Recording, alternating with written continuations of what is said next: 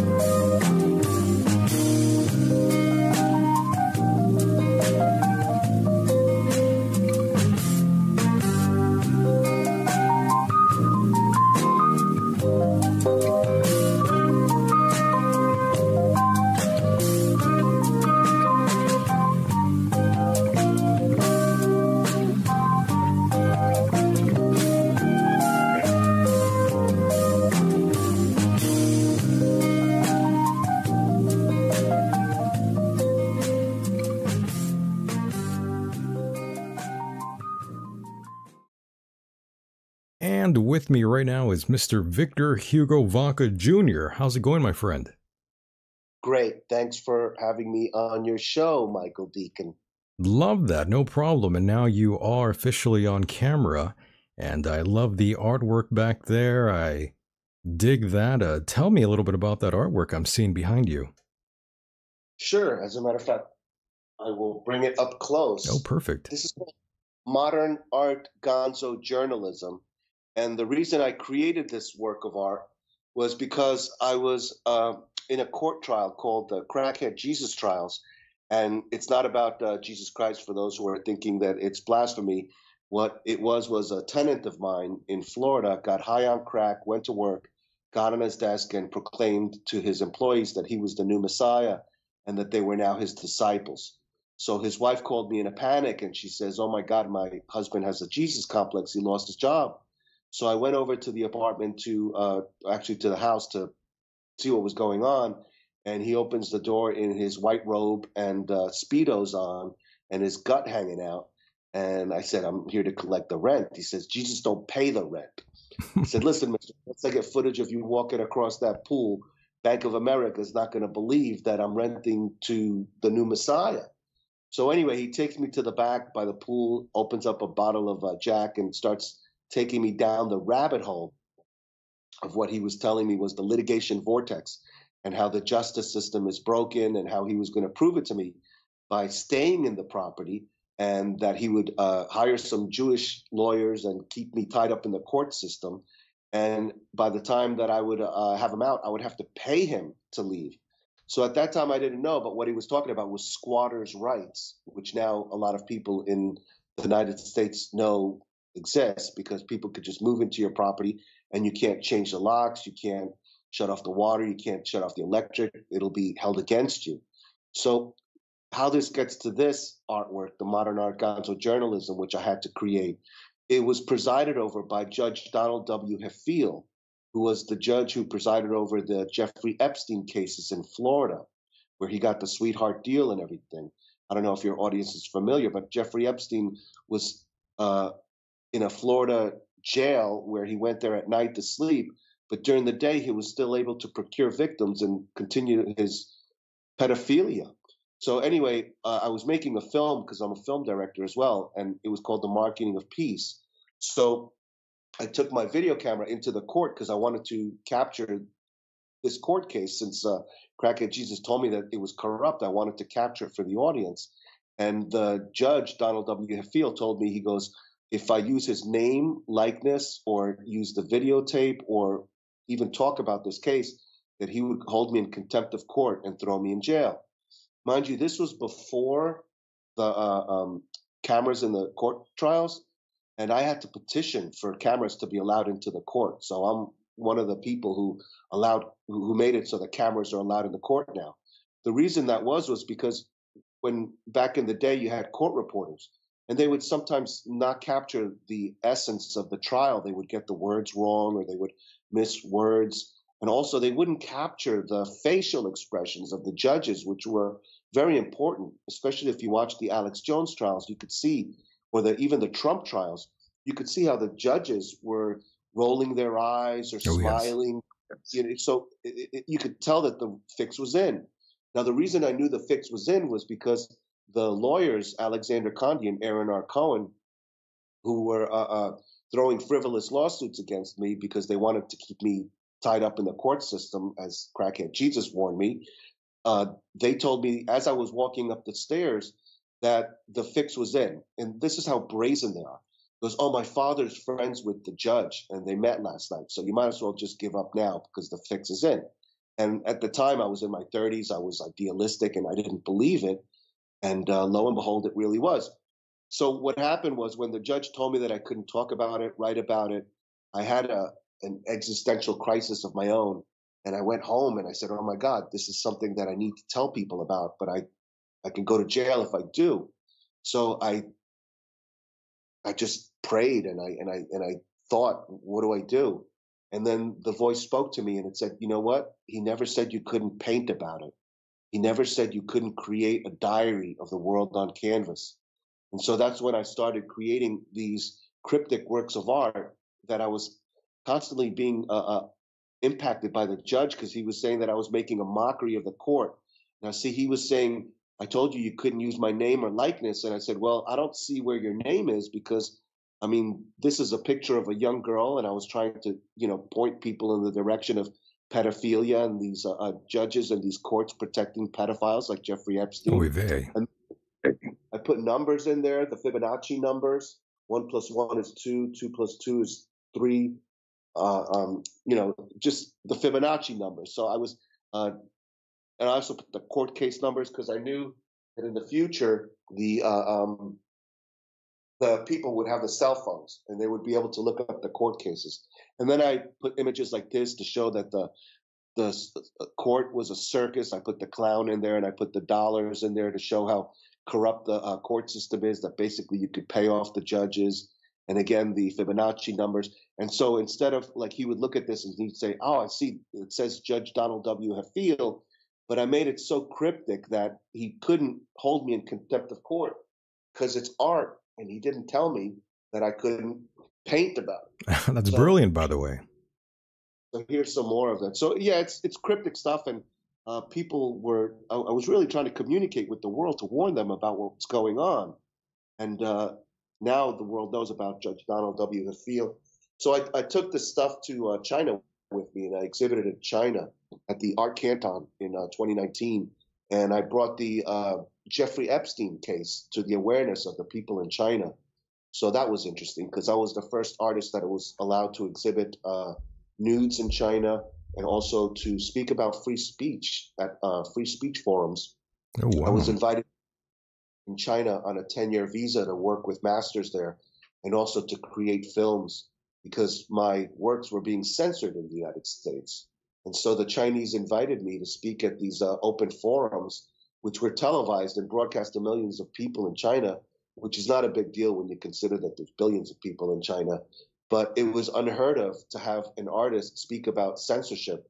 But the reason why they allowed me to speak about censorship was because I was letting them know that, listen, you know, the United States talks about free speech, but they don't practice what they preach. And I think you're pretty aware, audience probably is, right now we're in an information war, and it's on steroids right now, the censorship. So I agree. yeah. It really is. And for those who don't know, Victor is an accomplished author and a creative visionary known for his storytelling and compelling narratives. And of course, he's made significant contributions to various forms of media, including literature, film, and theater. And by the way, Victor, I do want to say thank you for joining us. I'm delighted to be talking to you, and we've got a lot of things to talk about here. And of course, we will be talking about more of your background here in a moment. But I just wanted to quickly say, you know, when I first initially read your email and saw your name, I had felt like I've seen you somewhere before. And I remember, yeah, you were on Fox News, and I do recall the movie Crackhead Jesus. And those were many, many moons ago in a very different time. And I got to say, in regards to your interview on Fox News with Megyn Kelly, I recall the fake concern acting she did when she was first introducing you on the show and asking you these very fake, outraged sort of questions, this gimmick that she was portraying here. You know, she droned on about people who work for a living, as she said it when she herself is a TV anchor. I thought that was actually quite amusing. It's funny that you remember that, because that was a classic interview. It was live. They bombarded me because I got the call. I was in Washington, D.C. I had driven from Florida to visit a friend of mine who lived in D.C. And when I got there, I partied all night with this guy. It turns out the people in Washington, D.C., they really party. Oh, yeah. So, oh, yes. So it's like 5 o'clock in the morning, and he happens to be involved in the DC politics there. So he gets a call from Fox News, and they said, hey, we heard that Victor Hugo's in town. Ask him if he'd like to come on and talk about free speech and censorship. And I said, yeah, sure, no problem. Granted, I'd been out drinking and partying all night, and I had no sleep, and I had just driven from Florida to DC, so that was like almost a 15-hour drive. So I went on live, and with no sleep, and I don't want to say hungover, but definitely I had a little bit of a headache. Yeah.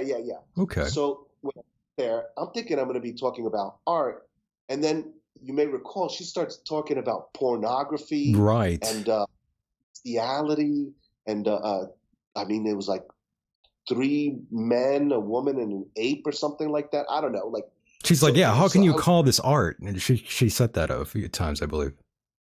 Yeah. And the thing is, that wasn't what I was expecting to talk about. Right. And this was live feed. And then she's so beautiful. She's like kryptonite to a straight guy, you know? Sure. So I have this beautiful woman first thing in the morning screaming at me, telling me, you know, how can I be condoning this stuff? And I'm like, well, wait a minute. You know, what you're asking me to comment on, I've never witnessed, I've never seen it. Sounds pretty perverted to me. But obviously, if somebody sees it as art, and so the argument was about art. And I said, art is in the eye of the beholder. But one of the things that I noticed was that it was only supposed to go on for 3.5 minutes. But you may recall that she just kept dominating the conversation. Right. She just kept throwing things at me, but she wasn't allowing me to answer any questions. So, like I said, it was early in the morning. I've got this gorgeous woman just screaming at me. So I'm staring back at her, and I'm just like, okay, you know, am I dreaming? Is this real? You know? And the producer just started going like this. He was like, listen, you know, let this keep going. So the segment was only supposed to be 3.5 minutes. It lasted 9 minutes. And whenever she let me get a word in, I just totally calmed her down. I don't know. It was interesting because it's like when you're arguing with a woman, you know, you've got to let them speak. You got to let them get it out. So I let her get it out.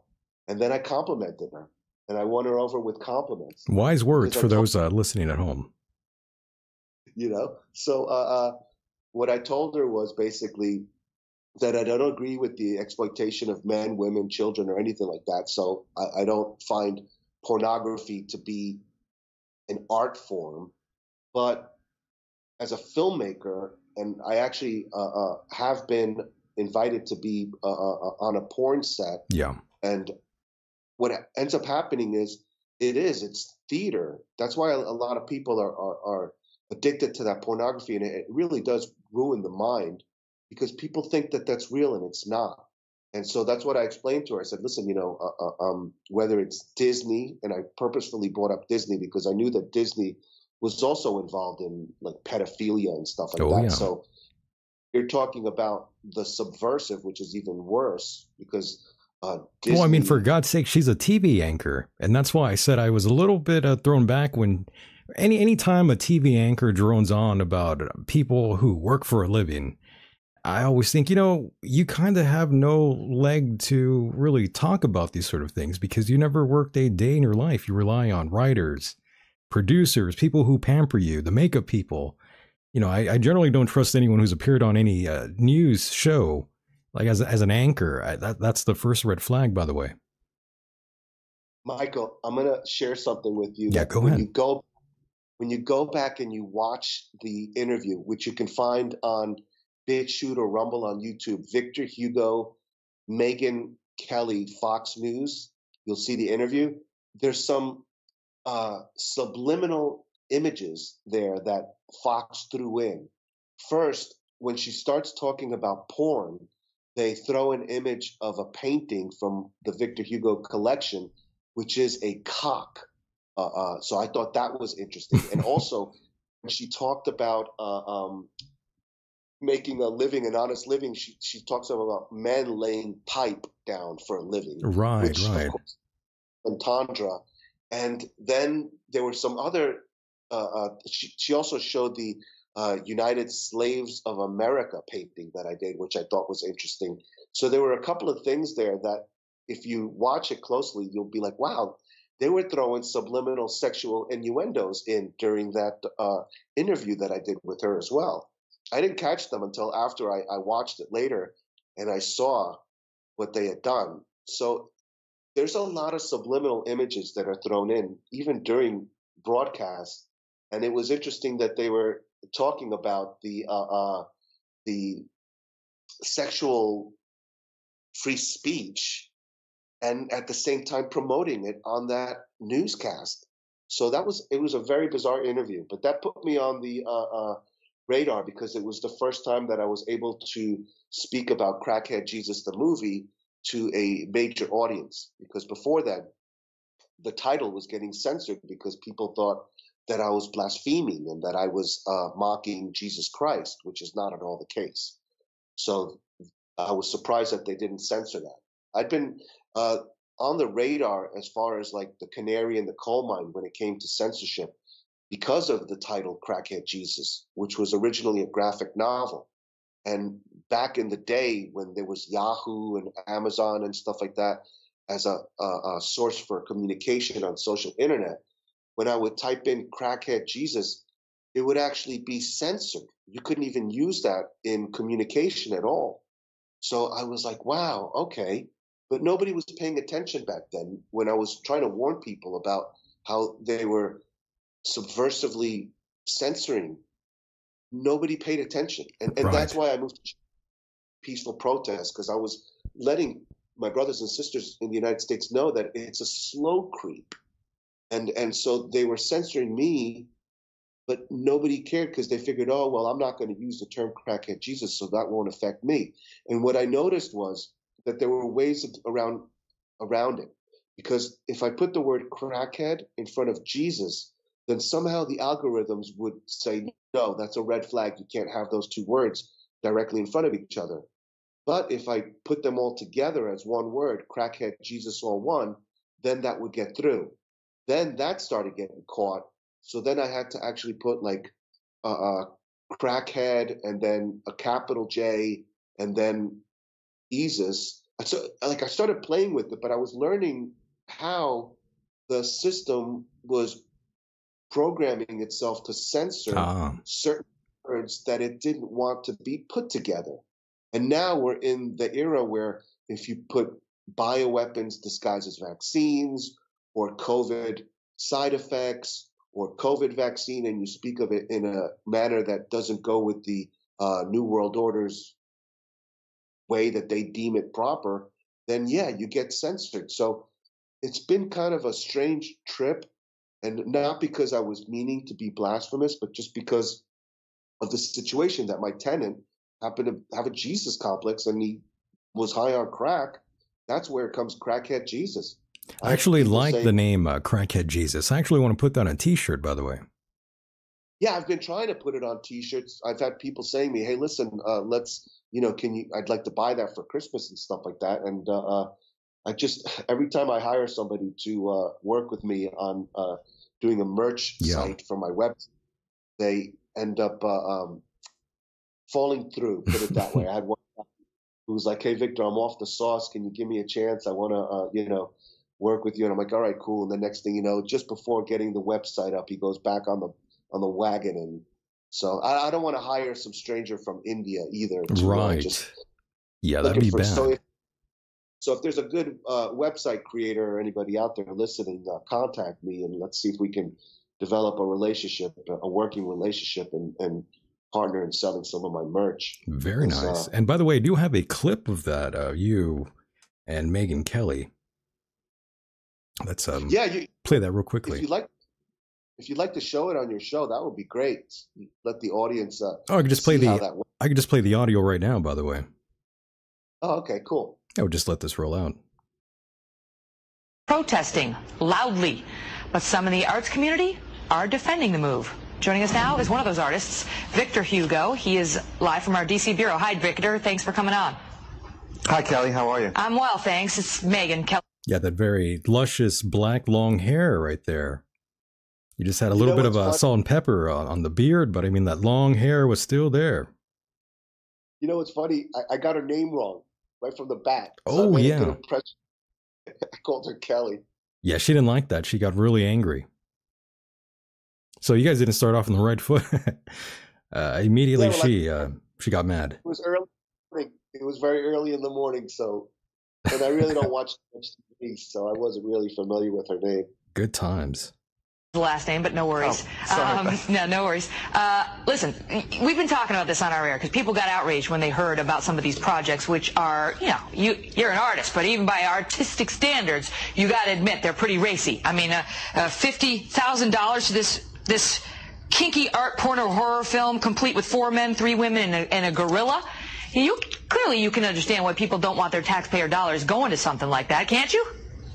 Well, I can see where people would be off guard about that, but I just want to say that I'm not in defense of poor taste. As an artist, I don't think any artist should be in defense of poor taste.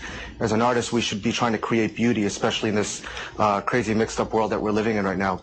However, I do believe that we have to finance the arts because it's fueling the natural evolution of civilization. If we don't fuel and pay for the arts, then that's going to be detrimental to our society. Okay, so the arts sounds good, museums, artists, but what about, should we be paying $25,000 for perverts put out, join your fellow pervs for some explicit twisted fun, as we apparently have? Okay, with regards to that, I believe the fundamental question that Stearns was asking was not about cutting off funding for the arts, because he doesn't want to stop the freedom of expression. However, his point was, why are we funding artists that are not being supported in the marketplace? And I think that is a good question. And as far as the artwork being offensive, I have something called Crackhead Jesus, which is offending a lot of people. But the point of art is really to make people think outside the box. I have not seen these works of art that are being complained about. However, before passing judgment on them, we're showing some of them. But I'd have to see the whole thing. See, the thing is, you're showing bites of it, and that's something that's dangerous, because you can't just look at a piece of Van Gogh and then say, because they're too dirty. Oh, they had it out for you, by the way, Hugo. But that's because they're too dirty to show the whole Mr. thing. Hugo. We can't show, genitalia on our program at any hour, never mind the morning hours. And well, that's fine. Even just the name. I mean, perverts put out, join your fellow pervs for some explicit twisted fun. People don't want their money. Victor, This stimulus package came from taxpayer dollars, not just the so-called rich, but the middle class and the working class, people who go to work every day, work 12, 13 hours, come home and take care of their families, churchgoers, people who don't really want to fund porn or pervs put out. I mean, can't artists like you, even though you have some controversial projects, as you point out, object as well to sort of shut down these fringe groups from getting the money so that at least mainstream or maybe slightly less than mainstream, but not these far weirdo groups would get this dough? I don't know. Again, I don't want to comment on them as far as being weirdo groups. I personally find the title funny. I think it would be, I guess, less offensive if they called it To Catch a Predator. Would that make it a little less offensive to you? No, but I'd like not to have to fund anything that promotes perverts having explicit twisted fun, which is not what To Catch a Predator is about. To Catch a Predator is a legitimate news show that tries to put people behind bars. No, and I agree with you on that, Megyn. But what I'm saying is the title. You had mentioned before that the title was offensive. So I said, well, maybe if they change the title to Catch a Predator. But I think what we're getting at here, and nowadays as artists, and this is what the modern art music movement tries to do, is we try to raise awareness by pushing the envelope.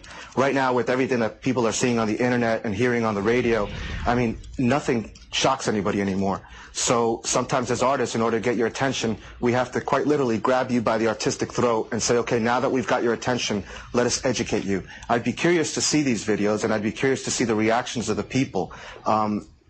One thing that I can give credit to these artists for is the fact that they are now getting us to have a discussion about art, which is something that is very important and that's lacking in this country. Well, there's a real question about whether this qualifies as art. You know, I'll leave that to the experts, which I am not when it comes to art. But I do understand the objection of many people. But let me just finish my point, and then you can make the last one. I do understand the objection of taxpayers to saying, look, I don't go to work for 13 hours a day as somebody who lays pipe down for a living so that I can fund, and I quote, nude simulated sex dances, Saturday night pervert reviews, and pornographic horror films. I got better things to do with my cash, with my taxpayer money, like you put away money for my children's college education than to spend it on things like that. That's a point I get, and I think most Americans can get. And I appreciate that point, too. As an artist myself and as a taxpayer, I do. However, I disagree with your saying that you're not an art expert, because art is obviously in the eye of the beholder. And some people may consider this art. It was obviously considered art, and that's why it was funded. Don't you think, though, Victor, when you give out taxpayer dollars, there should be some discernment between projects that are generally accepted in the artistic field as, I guess, mainstream, for lack of a better word, and projects like this? I mean, you know, if you take your argument to its logical conclusion, we could be putting taxpayer dough into XXX porn. You know what? Have you ever been on a film set? And I'm not defending XXX porn. I don't defend the exploitation of women or children. I don't defend the exploitation of anybody. But if you've ever been on a film set, it's art, because it takes everybody to get together. It takes the producer, it takes the director, it takes the director of photography, it takes the catering people. I mean, making a film, whether it be porn or Disney, is an art. So it is what it is. And you don't have to like all the art. I mean, I don't like all the art. But that just means I don't support it. You don't have to like it. I agree. Listen, we got the First Amendment. You don't have to like it. But the other point is, you also shouldn't have to fund it. That's the point being made by these congressmen. Victor, you were a good guest. Yeah, you did great, by the way.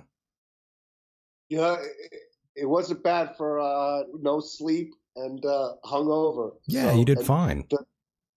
The funny part was, she's quite a gorgeous woman. So I'm staring at her, and you could see she's really railing into me. Oh, yeah. And then the things she's talking about, I was so off-put because I wasn't ready for it. And she's talking about, like, 3 men, sex, and a gorilla. And I'm going, what the hell? Like, is this real? You know? So the whole situation was quite bizarre for me, actually. But yeah, it got a lot of attention. It was the most watched segment on Fox News that week. The producers told me that that a lot of people had seen it and it was trending. But they never had me back on, which was interesting, because what I noticed about Fox is, since I didn't bite into what they always want, people screaming at each other. Right. You know? Yeah. And I didn't go for that. I let her speak, and I let her do all the screaming, and I just answered appropriately, really. Yeah, you played it cool, which is what you're supposed to do at moments like that. Yeah, and they didn't like that. because they would have preferred. I don't even watch Fox News anymore, but it was getting to the point where it was ridiculous. People were screaming at each other on that, and I don't want to sit there on the television and watch people screaming at each other. So yeah, that was that. But that was an interesting. Thanks for playing that. At the end, you know what? I took a chance too. I noticed that she was a little bit heavy in the front, and I congratulated her on her baby. Oh, and I think I broke that news as well, because apparently she didn't really say anything. I'm glad she was pregnant, because if not, I would have been horrified and embarrassed. Oh, they would have slammed you for sure at that point. They said misogynist. He's fat shaming her. Yeah, but in the end, it worked out. She was pregnant. That's good. Wow, amazing. I didn't even catch that. I had no idea. Wow. Yeah, at the end, she told me I was a good guest, and what was interesting was the place that I was defending, the National Foundation for the Arts or something. Yeah. I contacted them and saw if they would help the modern art music movement, which is the fusion of art, music, film, fashion, literature, and education, fostering peace, love, and compassionate wealth worldwide. I said, hey, listen, I was just on Fox. I was defending you guys with this crazy stuff. Do you want to work with me with the modern art music movement? And they said no.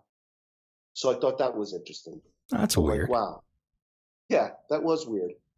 Because I was touring all over the United States at the time. I have synesthesia, so I hear wavelengths and frequencies and color. And I have the ability to interpret music on canvas. So I performed with legends in the music industry, members of Bon Jovi, Cheap Trick, the Doobie Brothers, the Goo Goo Dolls. Wow. And I traveled from New York to Las Vegas performing with big acts. I mean, collectively, they sold 500 million albums. And I did that for a number of years. So I've had a couple of different careers. I used to be a businessman. Then I was performing with rock stars and members of the Wailers and stuff. And what I would do is I would create Rorschach interpretations of the event. I would capture the energy of the audience, the energy of the band, and the energy of the venue, and I would coalesce them on canvas. And it would start with the blank canvas, and by the end, we would together create beautiful works of art. And so that's the modern art music movement. It was really an amazing time in my life, because I never planned that. It just happened. It just happened. Yeah, you lived a very interesting life, I must say. Well, the reason being, I think, is because when opportunity came, I seized it. Like that with Fox News. Really, I probably should have said no to the interview because of the state that I was in, having driven all night, not showered, not shaved, had a couple of drinks in me and no sleep. I probably should have said no, but I said yes. And that changed my life, because that reached such a large audience that it put Crackhead Jesus on the radar. Yeah. And then it's interesting that so many years later, you still remembered that. Oh, of course, yes. I as soon as I saw that email, and I'm like, why does this name sound so damn familiar? Then I did some more research on you. Before you send me those links, I actually looked up more of your work, and I thought, oh my God, I do know this man. So, Michael, let me ask you. Sure. Because you're not the only one who said that. I've met people throughout my life who know me for that Fox News interview. What was it about that interview that was so impactful that made you recall that? Well, I remember the fact that she treated you the way that she did is what made it memorable to me. Just that emotion that came out of her, and the sort of outrage sort of persona that she took on there. Whether it was genuine or not, it did stand out to me. And of course, Crackhead Jesus, that sort of, those names, and furthermore, I mean, Perverts Put Out, another thing that caught my attention. It made me giggle when I was watching this. It was actually my father I was sitting next to, and he put on the Fox News. You know, he watches Fox News quite a bit. And even in the early years, I was watching because of my dad. Wow, so you were a young Very buck young. when you saw that. I was very young when I saw that, yes. Holy cow. So yeah, that must have been something that was like, holy, yeah, the whole thing was bizarre. I'm telling you, I was there. I'm like, what is They had it out for you, Victor. They really did. They were really trying to stick it to you. And now add to that, I'm assuming that you're straight, and I apologize if you're not, but if you're a straight guy and you've got this gorgeous woman screaming at you first thing in the morning, I mean, it really is a little like, confusing, yeah. Yeah. I'm going, wait a minute, I don't even know you. Why are you screaming at me like this? What did I do? You know? Right, yeah, it's like we haven't even been together long and you're yelling at me. Yeah. Wow, that's funny. My you're not God. the only one. My goodness. Absolutely. And by the way, in regards to, looking you up and seeing who you are again and remembering all these sort of things, in a recent video I found on Rumble, you were being accused of being a CIA Mossad operative, by the way. Yeah, those are the haters out there who can't seem to figure out ways of silencing me, so they have to make up ridiculous things. Apparently, I am a CIA quadruple Mossad double agent, whatever that is. Yeah, I've never heard of that. Yeah. It's ridiculous. I mean, if I was CIA, I'd be the worst CIA. But I do understand why people sometimes assume that, because the CIA does have a history of employing artists to corrupt culture. So, I mean, during the 70s and all that stuff, and even in the 50s and 60s, and even now, it's interesting. When I was performing with Skunk Baxter of Steely Dan and the Doobie Brothers, before I got on stage with him, he had done research with me, and he automatically assumed that I was CIA as well.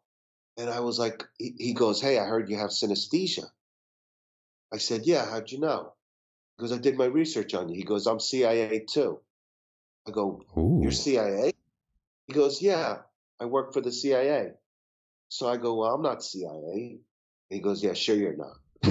So it is interesting that he said that, because, for a long time, I've always suspected, members of the Grateful Dead perhaps were sort of loyalists for the CIA at one time, given the fact that there's so much free-flowing acid all the time. Yeah, totally. They were as well. You're absolutely right. They would do that, and then they would nab people. I got nothing against acid, by the way, for the record. I think acid is amazing. For the record. I've never tried it. I've been offered the opportunity to do it. Oh, you missed out. I'm afraid that I would, I don't know. My uncle did it, and he told me that every once in a while he would have flashbacks, and I didn't want that. Imagine me having a flashback while Megyn. Oh shit! Kelly's, Well, Victor, what if I told you that I was in fact Jewish? What if I said I was a Jew?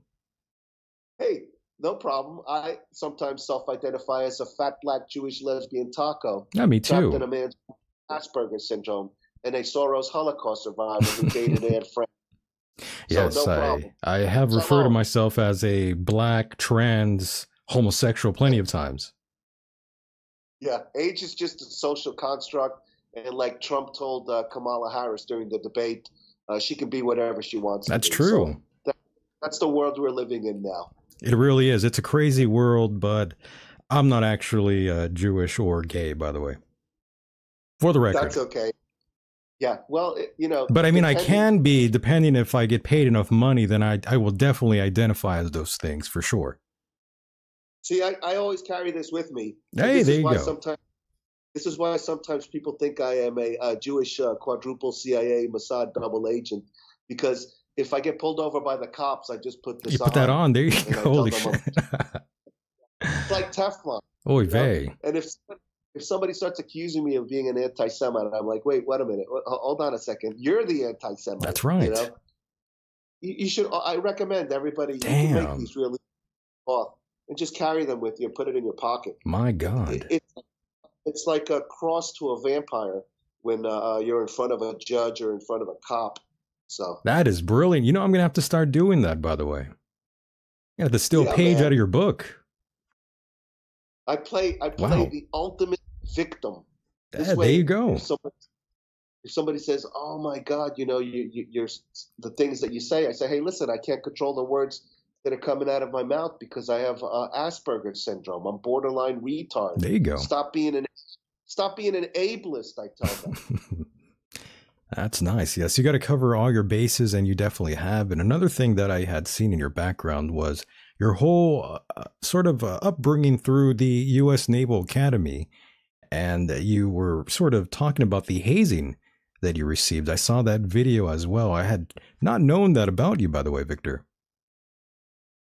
Well, you know, it wasn't so much hazing. That's what they called it. It was really torture. Torture. And yeah, and I had never seen such torture in my life. I actually didn't even get it as bad as my roommate, Thomas Vallow, who they told me was the weakest link and he had to be gotten rid of.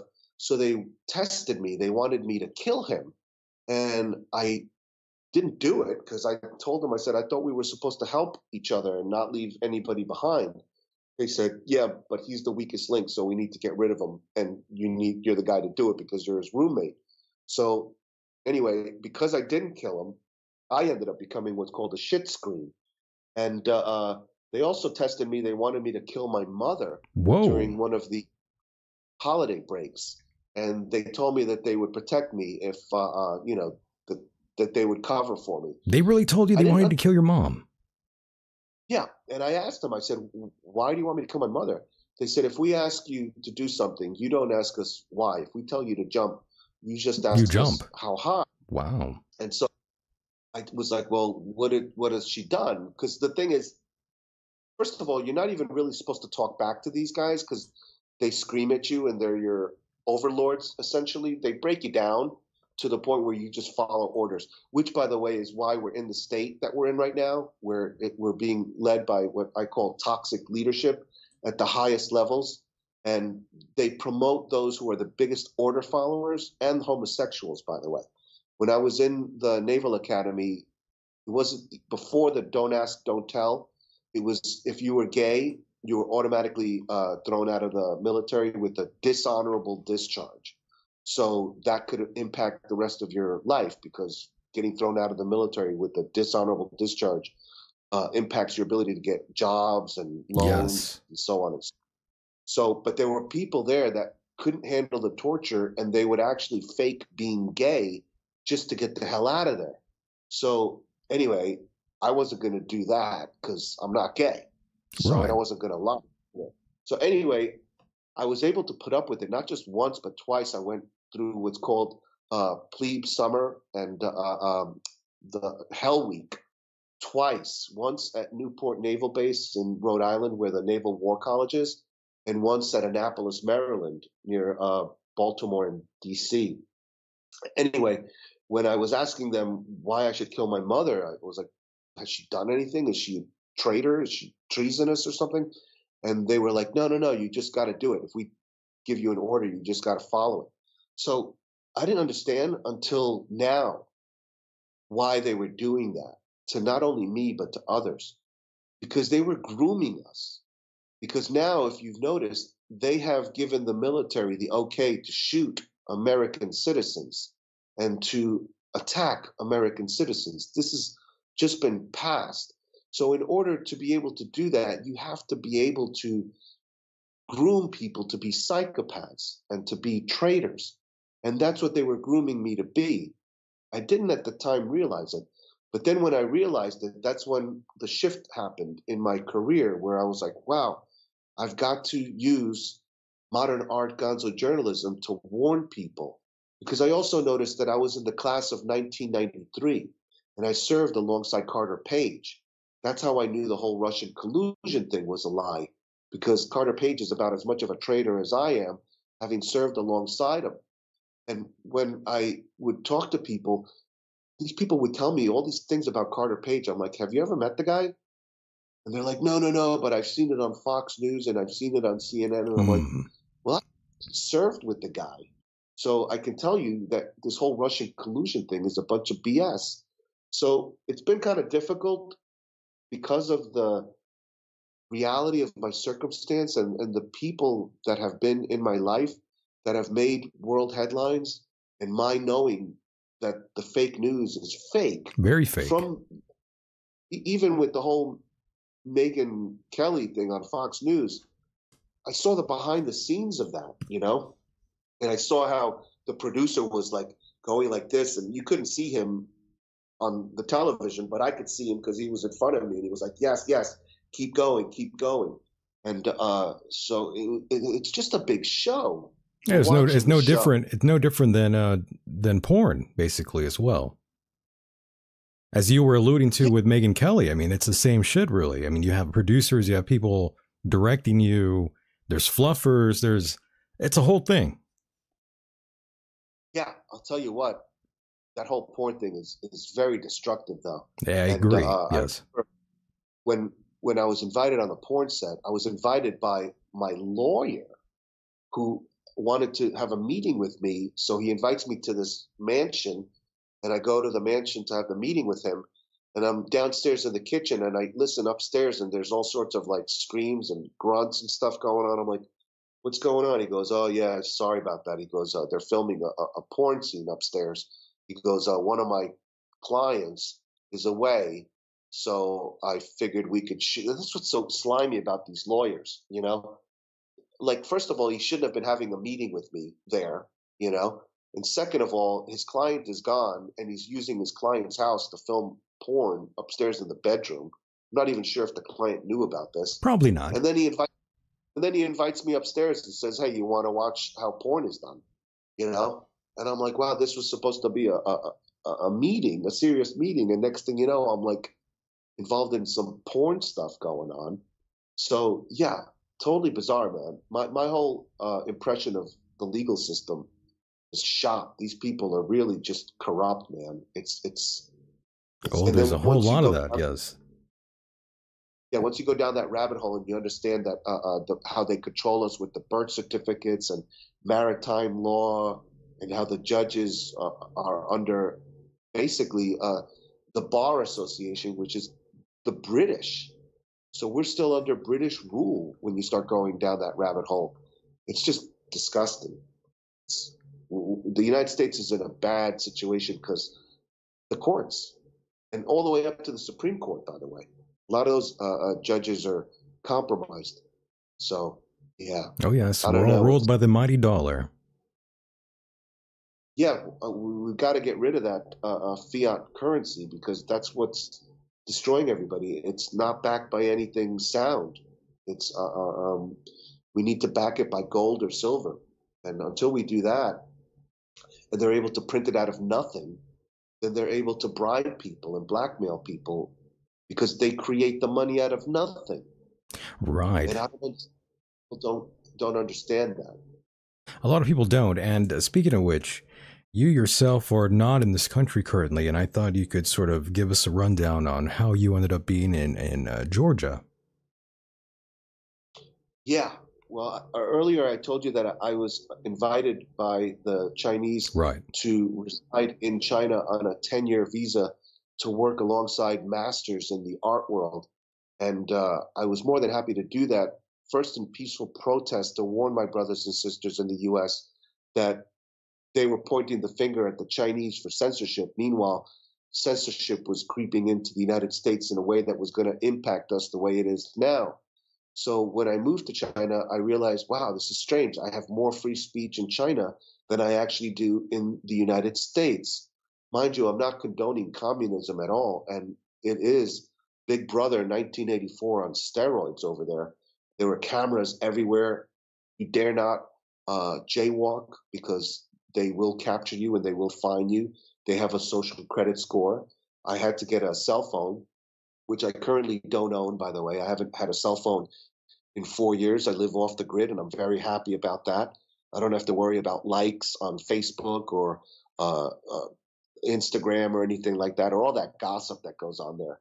I notice people walking down the street and they're busy taking selfies, making pretend that they're having like the most fabulous life. Meanwhile, the moment that they're done taking that selfie, they go back to being sad and alone. Yeah, back to reality. You know? Yeah. I mean, it's like, give me a break. So anyway, it's really weird not having a cell phone, because I sit around and I watch people at restaurants and stuff, and I notice the couples.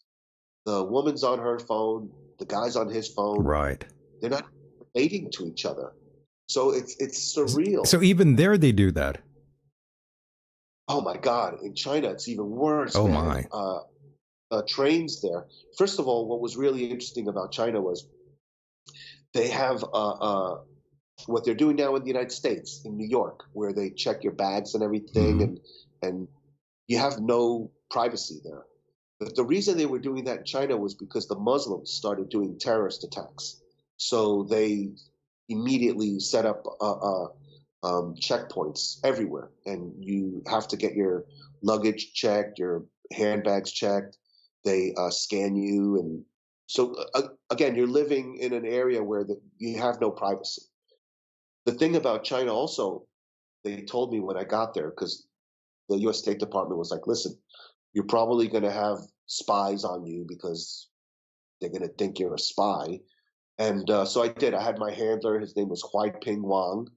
And then they told me you can't talk about the 3 T's: Tiananmen Square, Tibet, and Taiwan. So I made sure I didn't talk about that. And also, you're not allowed to watch pornography. If you watch porn, they monitor, I don't know how they do this, but they monitor everything that you are watching on your internet, even if you have a VPN. They have a very strong firewall there. So I've known people that didn't believe that, and they would get a knock on their door at 3 a.m., and the police would show up, and they would arrest the people for watching porn. Wow. Porn. Yeah. And also, you're not allowed to use Twitter. You're not allowed to use YouTube. You're not allowed to use Facebook. And yeah, there were certain things you're not allowed to use over there. And so I got used to that because I was like, you know what? I really don't need. Yeah, you those don't really things care anymore. about that. Yeah, I was more focused on creating and working with the people. The whole time that I was there, I was constantly in meetings, and I was in meetings with advisors to Xi Jinping. So I really got to understand what's going on in the United States by being outside of the US.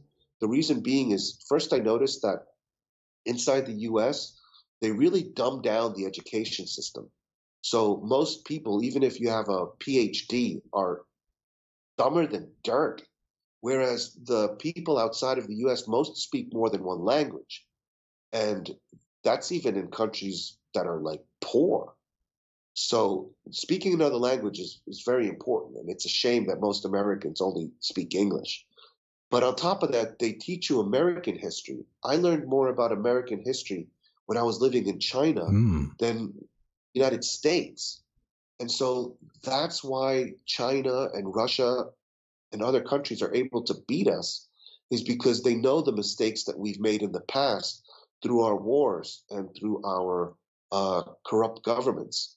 And so they're just sitting back right now watching us repeat history, but they're egging us along because the Chinese, they've infiltrated the education system. They've infiltrated the government, just like Israel has with AIPAC. And so being outside of the United States, I'm like, wow, the U.S. is not really the U.S. It's controlled by China and Israel. And what we're watching is just a show. And they control these people through blackmail, through honey traps. And yeah, they weren't afraid to tell me all this stuff. They were showing me the Biden laptop when I was living in China. I saw what the fake news media in the United States was claiming was just fake. The Chinese were using it to blackmail the United States. It's quite interesting.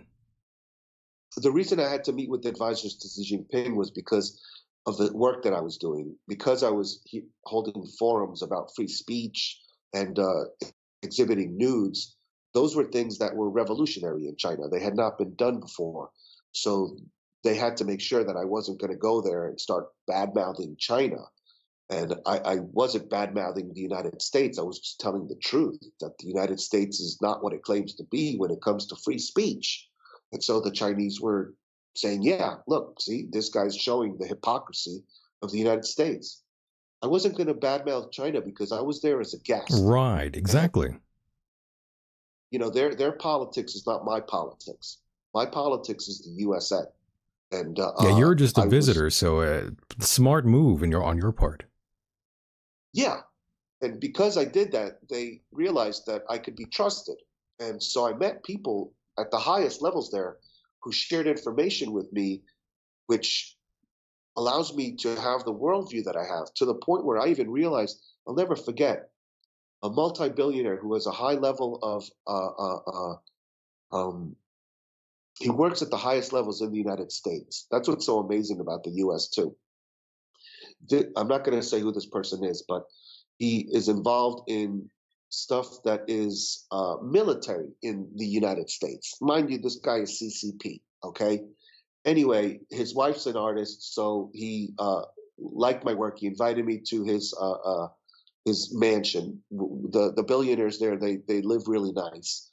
And with tears in his eyes, this strong, powerful man is telling me about how on September 11, 2001, he was supposed to go to the World Trade Center to do a deal, a banking deal, a multi-billion-dollar deal, which back in 2001 was a lot of money. Oh, yeah. And he'd been working years. And he says that he was contacted a few hours before and told not to go to the meeting. And he was arguing with the people saying, no, I've been working on this deal for so long. I got to go. They said, no, don't go. There's going to be an attack.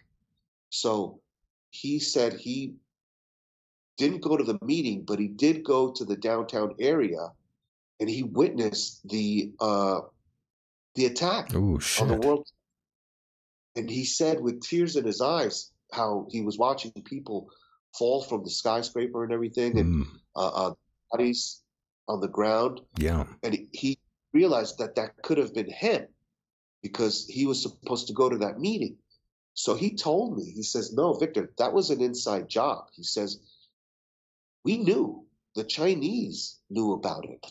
So if the Chinese were warned ahead of time, how come the American citizens weren't warned ahead of time?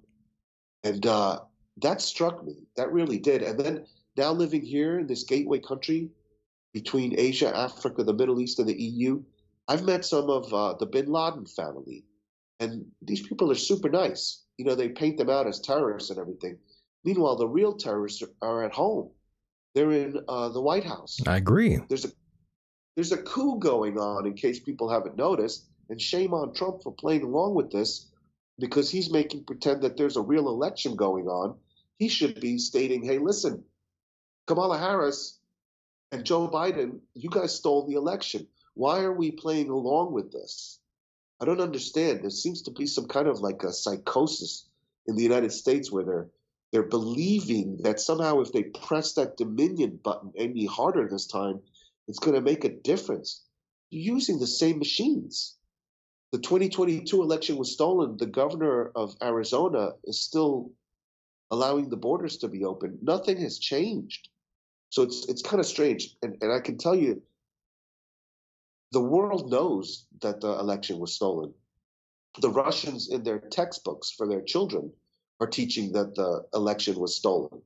So why aren't the textbooks in the United States teaching this? Right, and that's a question I always ask many guests, and I don't really ask them this question. I just say, I wonder how history will remember some of these events that have come and gone, like 9/11 and the election, for instance. I wonder how history will remember that, and especially like something like January 6th and how there was all sorts of activities going on with different alphabet organizations as well. I've learned that in order to understand American history, you've got to get out of the United States, because you will find more books about American history in Asia and in the former Soviet Union. And the reason why is because these people want the freedom that the United Slaves of America have taken for granted. And so what I'm learning is that they're learning from our mistakes, whereas we're repeating the mistakes. And it's really sad, because the United States, as a constitutional republic, was a beacon of freedom for the world, but it's turned into the modern day Sodom and Gomorrah. Oh, I And agree. now it's a joke around the world. So a lot of it has to do with the spell casting, because they have people convinced that it's a democracy, and it's not. It's a republic if you can keep it. And we've done miserably in keeping it.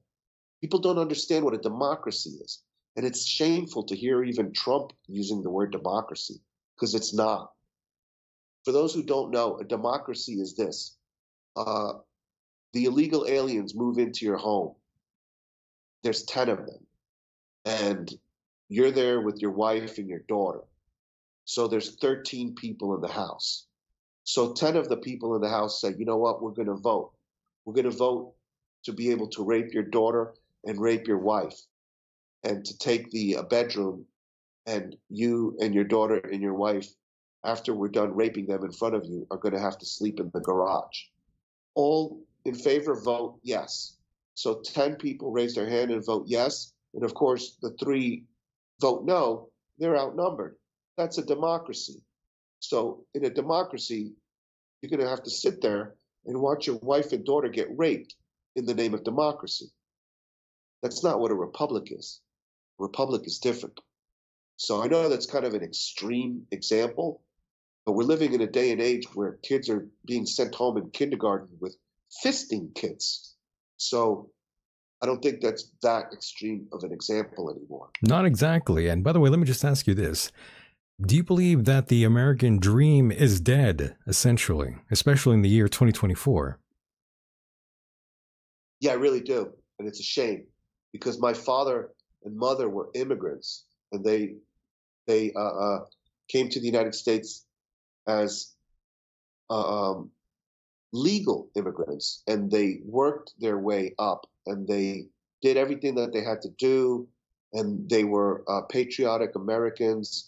And you know, when they came to the country, they actually migrated from Ecuador, and in Ecuador they had a good life because they had maids. And my mother, she came from Spain and Italy, so they actually had money and stuff. Yeah, they had some wealth, in other words.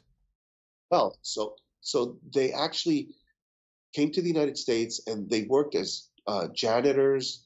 My mother worked as a house cleaner. And so even though it was beneath them, because in their own country they wouldn't have to do that, they wanted to make an honest living. And then eventually my father worked his way up, and my mother did as well, and they held very good jobs and good positions, and they were able to raise a family honestly. Yeah. I never needed for anything.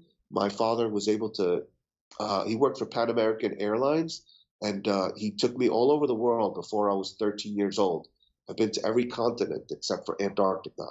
And I experienced firsthand what Egypt is like. I've seen the pyramids. I went to Israel. I went to Syria. I went to Jordan. I went to Palestine. I went to Gaza. I went to the West Bank. I went to Jordan, Syria, all these countries. And so I have a different worldview, because my father said, I want you to see the world and not just read about it in books, which also got me in trouble in school because I missed a lot of days. I was absent for 45 days. And so they were going to threaten to hold me back. And it wasn't that I was getting bad grades. I was getting A's. But the teacher said, your son misses too many days of school. So my father would go to the principal, and he would be firm with them and say, listen, you're not going to hold my son back. Right. He's doing well in school, and nothing that you're teaching him in these textbooks compares to him actually seeing these things in person. So it was kind of weird, because I would be sitting in school and the teachers would try to teach me things. And then I would go, but wait a minute, I was just there. And what this book says is different than what I actually saw. So then the teacher would send me outside because she thought I was being a wise ass. Yeah, you thought you were being a troll of sorts. But I agree with you. The American dream is, in my opinion, dead as well, with declining birth rates and plummeting relationship rates. It's hard not to feel that way. Everything has increased in expenses these days, leading many questions to whether achieving that dream is still possible for everyday Americans, basically. Yeah, I honestly don't know, Michael. I would love to go back home. I've not been home in almost 7 years now. And in these 7 years, I've been in lands where I don't even speak the language. I never learned Chinese. I don't know how to speak Georgian. I don't know how to speak Russian. So I've been feeling like a stranger in a strange land for 7 years. However, I feel safer here than I do if I were back in the United States. You know, one of the last memories I have before moving to China, I stayed at the hotel across from Madison Square Garden in New York for a month. And it just so happens that that was Pride Month. And I couldn't understand why when I walked outside of the hotel, I saw old men walking around completely naked. Oh, my. With their dangling, and there were little kids walking around them. I was like, what's going on here? So I called a friend of mine. I said, hey, listen, I got a hotel room in New York for a month. Come hang out. And he comes, and I said, what's going on with all this like naked stuff? He goes, oh man, you're here for Pride Month. I said, oh my God, what is that? I thought they only had a day. He goes, no, they've given them a month now. So my last month in the United States was just watching like old guys with little dicks swinging them around everywhere. I was like, man, I can't wait to get out of this country. Personally, I'm Jewish, I'm a trans woman, and I'm queer, and those are related. So that's what that was like. Yeah. Yeah. Well, at least no one hit on you there, Victor. Oh my God. Holy cow. That would have really confused you there. Hey, by the way, Maron. This country that I'm in right now, they just outlawed LGBTQ, and it was unanimous, 84-0 vote in the parliament. Oh wow! There will be no Pride Month here. There will be no books put in children's schools that are pornographic or anything like that. Even they don't allow like OnlyFans or anything like that. This is an Orthodox Christian country that I'm in, and I feel very safe here. And it's nice. I mean, the people here, they were, again, whether you're atheist or you're agnostic, there's something to be said about norms. And it's not normal to just be walking around naked and doing sex acts in front of children, no matter where you are. That's inappropriate. I agree. And somehow that's become normalized in the United States, and it's not right.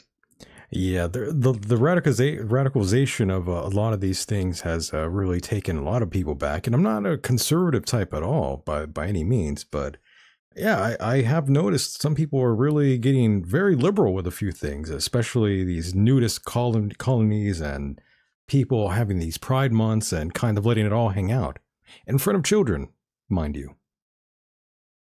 Yeah, that it's like there's no sense of decor anymore these days. Victor.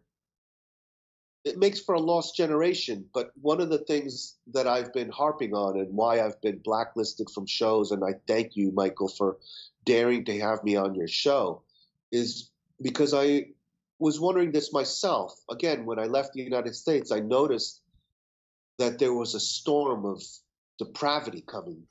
And so I went to a country that was totally communist and wouldn't allow that. In China, there's gay, but it's subversive gay. The gay there, you can't flaunt it. If you want to do it, you have to do it in private. And it's at your own risk because they will arrest you for being gay. So I did see gay. What was interesting was, and this is how subversive the U.S. is and why the world, I don't want to say hate, but why they strongly dislike the USA. The gay goes to China and they go there as teachers and they teach the children there. I was noticing that there were a lot of expats there who were gay and working in education, teaching English to children. And of course they would lie about it and everything, but my gaydar is pretty good. And plus these people were very forward when they were away from the schools. with their homosexuality. So that's how they infiltrate these countries with that perversion, is subversively through the children. And I was noticing that in China as well. Sad. It's very again, sad. I have nothing against gay people. I always say I wish 99.9% of men except for me were gay, because this way I could have all the women to myself. Right. You know? Yeah. I would love everybody. All men should be gay except for me. Yeah, there you go. Yeah, we don't have no problem with the gays, no doubt. But yes, it's becoming pretty much an issue these days, especially with teachers being very open about their sexuality and being so freely talking to minors about their sexuality, which is very adult. In my opinion, that shouldn't be going on in any school, really, whether you're straight or gay. Talking about those sort of things is a little too much, in my opinion. Michael, I meander sometimes, and my train of thought was lost when I was telling you one of the reasons why I get blacklisted on shows is because I mentioned the Talmud.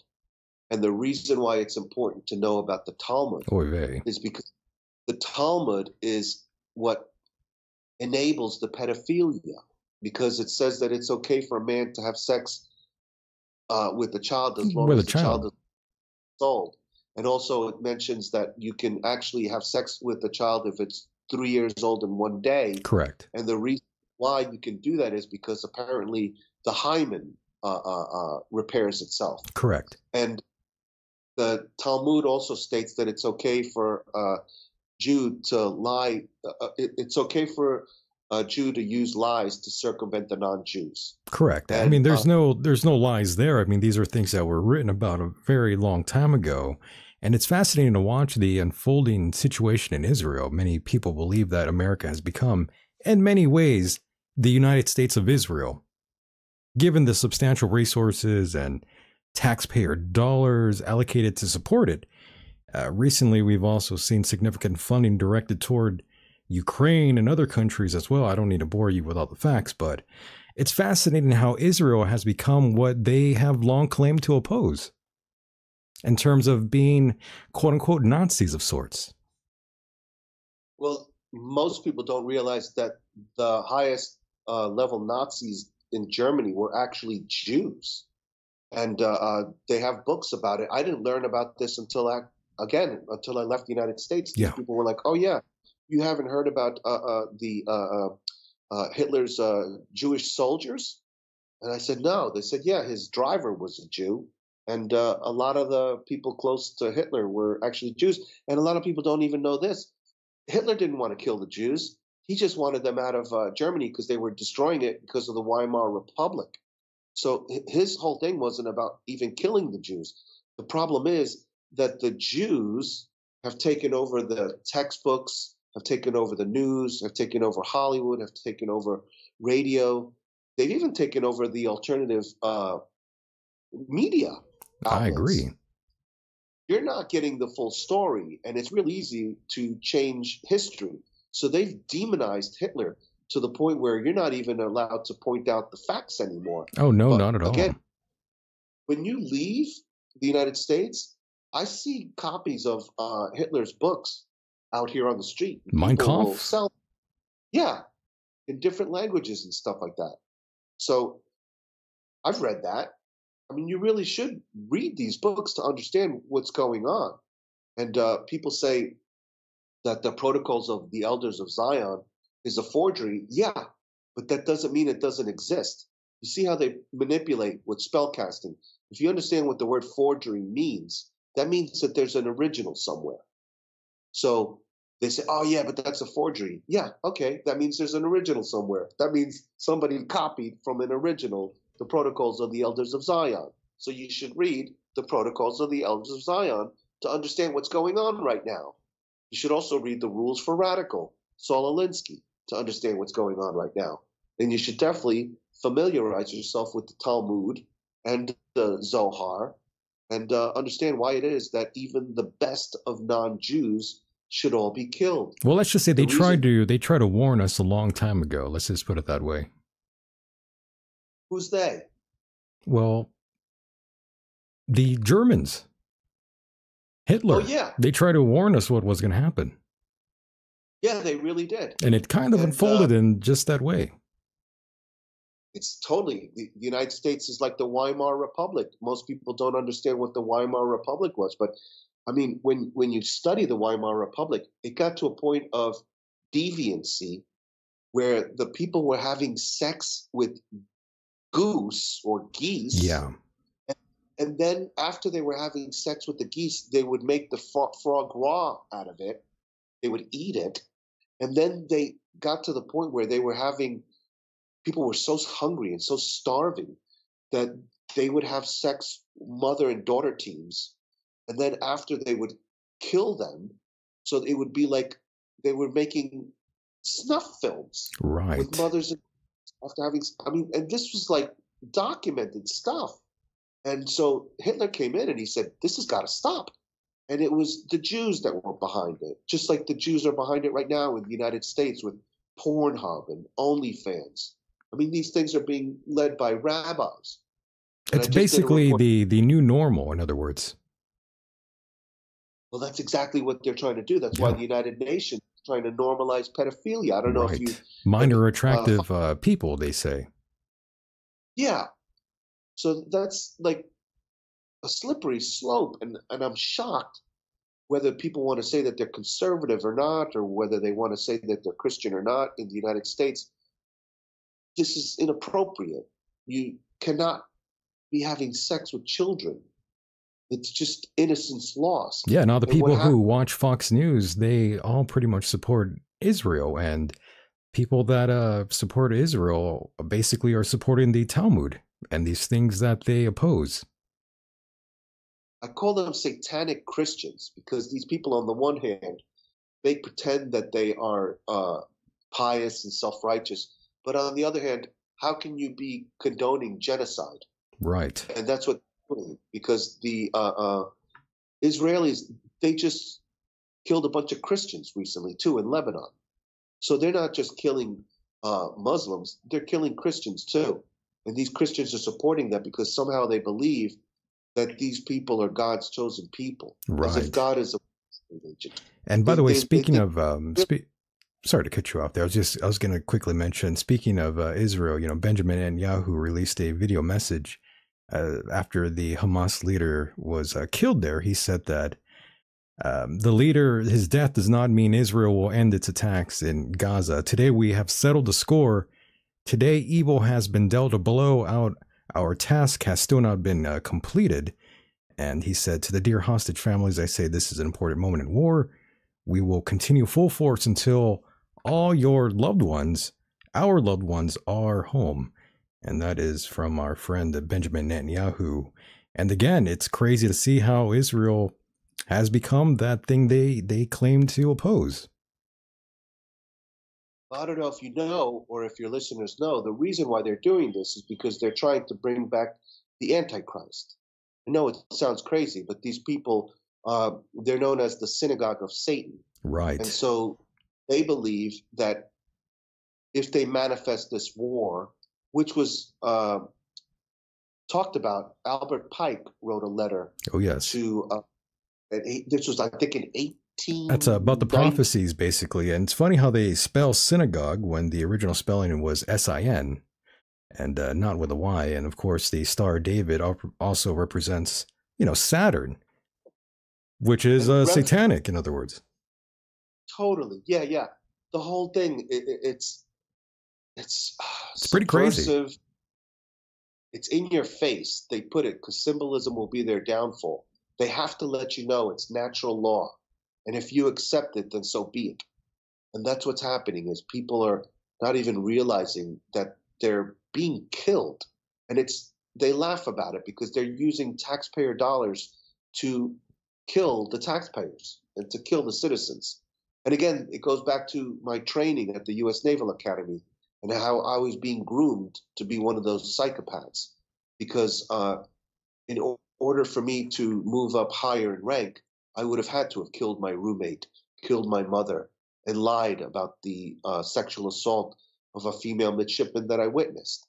And they were offering me the world. They literally told me that if I looked the other way or said that I wasn't sure about what I saw, that they would groom me to be a congressman or a senator, and that I would eventually be the first Hispanic American president of the United States. Oy vey. And they said this in front of my father at a meeting that I had, which was a secret meeting with Vice Admiral Virgil Hill and a bunch of guys from D.C., and they were all there trying to convince me that what I had witnessed was wrong, because it was making headlines in all the newspapers, Washington Post, New York Times, and world headlines. This was before the internet. If this would have been on the internet, who knows what would have happened. But Right. they squashed the story.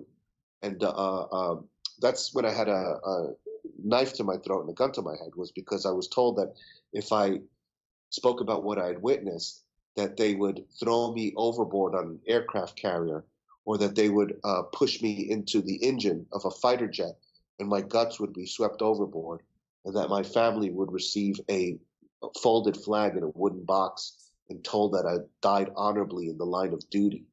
So when my father was like, wow, he said, they said that they're going to make you president of the United States. That's great. I said, listen, Dad, these guys want me dead. My father was like, no. They said that they're going to protect you. Don't worry about it. I said, Dad, these guys can't protect me. I said, the moment that you leave and the moment that I lie, they're going to kill me. So my father was very disappointed.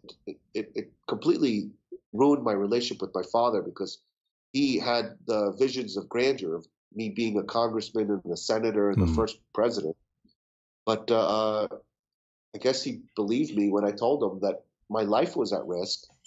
And so I got an honorable discharge. So I am a veteran. I have people who claim that I am stolen valor, which is a bunch of bullshit, because what people don't understand is that the war is at home. And I served my country at home by being honorable, by having integrity, by speaking up, by being a whistleblower. And that's what we need now to save the republic. We need people to stop being afraid.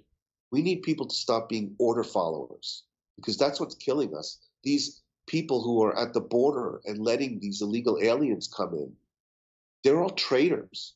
The people in the military that are pressing the buttons that create these weather weapons, that create these hurricanes, they're traitors. The people who control the directed energy weapons that do what they did in Lahaina, Hawaii, which is a land grab, those people are traitors. And I know that because when I was in the military, they were constantly wanting me to do things that were wrong. Right. And because I stood up, I got in trouble. But I'd rather get in trouble than do things that will hurt people. And so that's the problem. You've got these doctors, you've got these nurses who, I'm just doing my job, so I'm giving these kids these vaccines that will either kill them or ruin their lives forever with these side effects. Or you have these doctors who are like, I'm just doing my job giving people remdesivir and putting them on ventilators. I know it'll kill them, but my hospital gets an extra $25,000, so hey, I'm just doing my job. I mean, people don't understand. Serial killers aren't just in movies dressed up like Jason or Freddy Krueger. Serial killers are your neighbors, the doctors, the lawyers, the people who The judges. The judges. Yeah.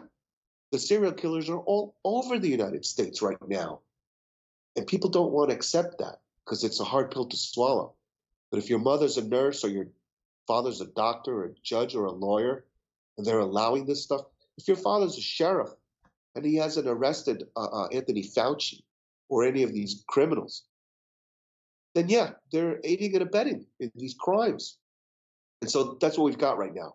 We've got Kamala Harris, who's a criminal, going up against Donald Trump, who's also a criminal. Because if he was really the commander-in-chief, he would have the military arrest these people, hold tribunals, and execute the traitors publicly. Until there's accountability, the United States is going to be lost because the world has lost all respect for it. I agree. And as I like to say, there's nothing more frightening than reality. And Victor, I must say, I would love to talk to you for another hour here, but I am pressed on time. And, I do thank you for being a part of the program. Loved having you here. I'm going to have to bring you back on again. and we'll get down even deeper into all these sort of issues. But Victor, definitely plug anything you'd like, my friend. The floor is all yours. I just want to plug the bravery of those men and women who are willing to put their lives on the line by being whistleblowers. At this point, really, you have to step forward if you know things that are not right, because they're trying to kill us anyway. So this is kill or be killed, and whistleblowers have to step forward. And if you're looking at one right now, at the age of 18, I had a gun to my head and a knife to my throat, and now I'm 54 years old. I'm still here. So don't be afraid. Don't live in fear. You can do this, but you have to do the right thing. And you can follow me at victorhugocollection.com. You can scroll to the bottom of the page and you can find my channels on Rumble and BitChute.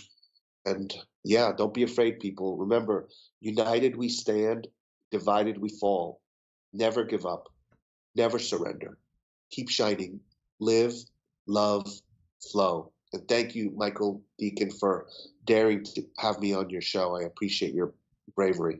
Clockwise, my friend. Thank you for being you and being brave all these years and not letting you stagnate you in any kind of way. Much love and respect to you, my friend. I'll talk to you soon.